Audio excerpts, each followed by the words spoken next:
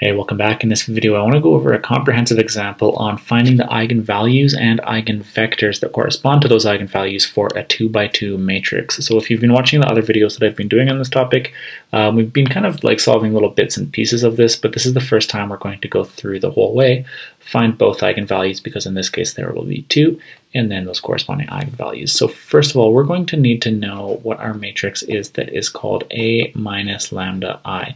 And to get this, we literally just take matrix A, which is 4, 8, 6, and 26, and we multiply the product of this value lambda and the identity matrix, so that ends up just being lambdas on the main diagonal and zeros everywhere else. So this can be rewritten as basically just 4 minus lambda, and then this top element is still 8, and then this guy down here is 6, and then this one here, bottom right, is 26 minus lambda. So if we take the determinant of A minus lambda I, then we can write that with our determinant bars here, and it's just 4 minus lambda, 8, and 6, and 26 minus lambda. And in the case of a 2x2 matrix, to take the determinant of it, we just take basically the product of the stuff that's on the main diagonal. So we have 4 minus lambda times 26 minus lambda, and then we subtract the product of the other guys, the other diagonal. So it is minus 8 times 6.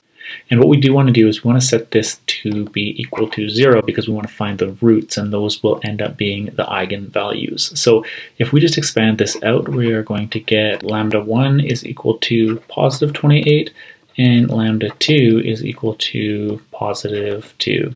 So these are the eigenvalues of matrix A.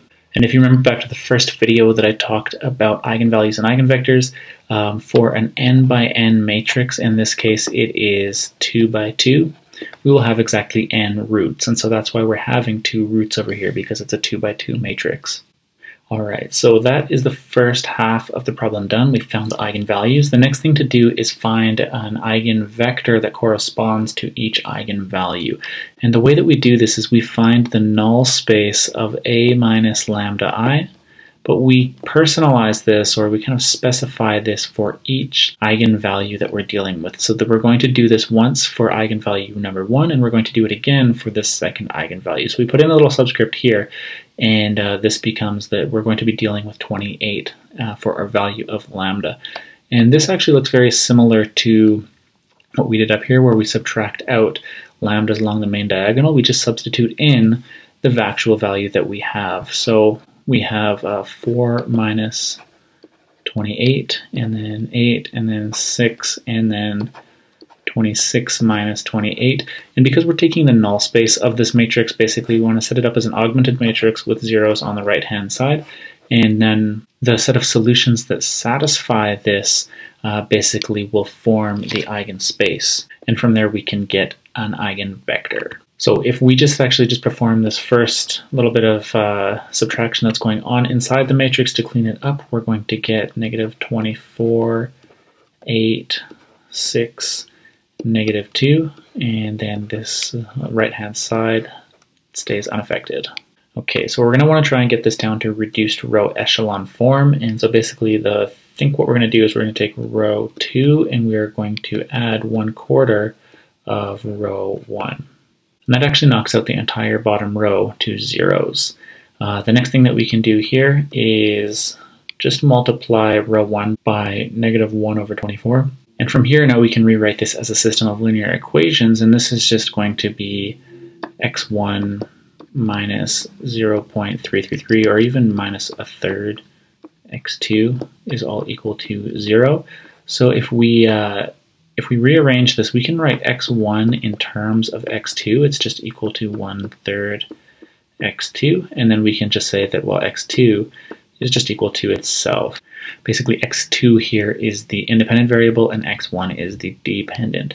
Now, this is the solution to this problem in parametric form, and we can rewrite that as the solution in vector form by just writing what we have for x1 and x2, which are the first and second components. So this is 1/3 x2, and then we have x2 in here.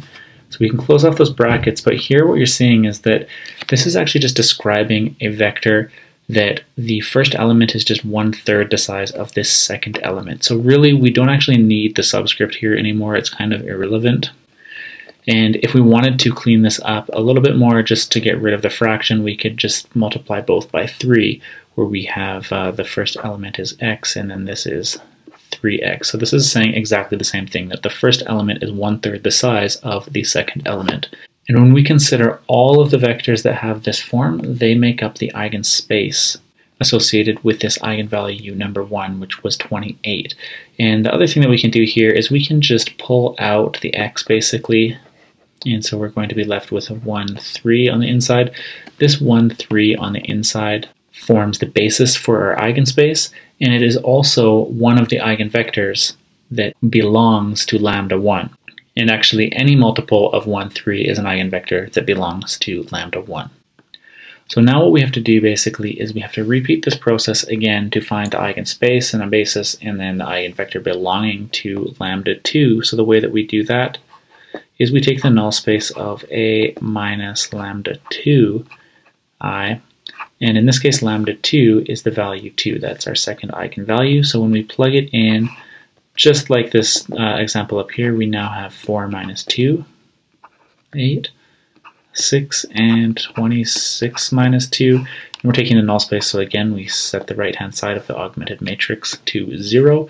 And then if we again just take the next step, we simplifying these numbers that we have, we get 2, 8, 6, and 24.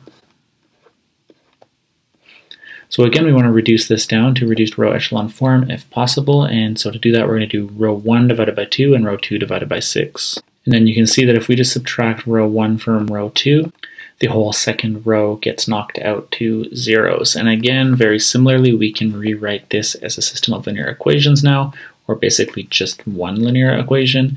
So we have x1 plus 4x2 is equal to 0. And then again, we can write x1 in terms of x2, so it's going to be equal to negative 4x2.